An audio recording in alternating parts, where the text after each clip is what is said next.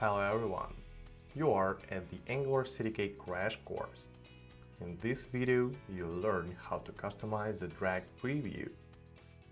But before we start, please make sure you already know how to rearrange the data in the list as we learned in the previous video.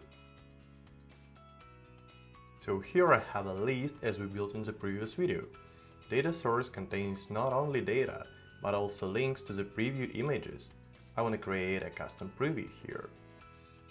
To do so, I can place an image element inside the CDK drag element and mark it as a drag preview using the CDK drag preview directive. Preview element will not be visible by default and will appear only during drag and drop. Now just enjoy it. The link to the source code is at the description. Like and subscribe to be notified about new videos. And thank you for watching.